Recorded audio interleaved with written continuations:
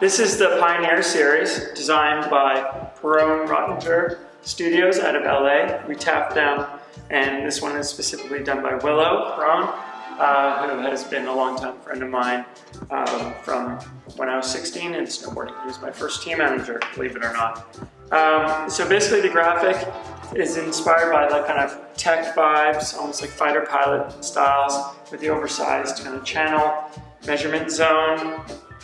And you have these kind of great call-outs going around the entire board. We have pop hits in a neon green on the top and bottom. As far as the shape is concerned, this is our freestyle board. So you can kind of see with the nose being kind of more of a blunter shape, and then your rounded tail just offers a really unique ride.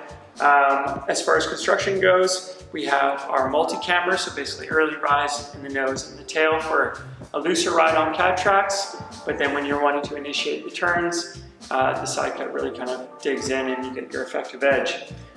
Of course, we have our channel system for infinite stance options. Just double check that your bindings are compatible with the channel.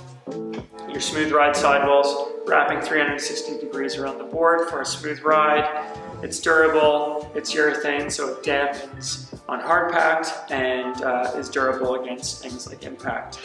We also use a poplar paulownia wood core with birch reinforcements in the channel area, and inside of the poplar paulownia wood core, we inlay our inertia rods, which are basically like fishing rods of carbon fiber that just really give the board some nice pop to it. On the bottom, we of course use our DuraSurf 4001 sintered running base. It's wax infused, and we also source that close to where we press our boards to eliminate shipping materials all over the world. That's the Pioneer series.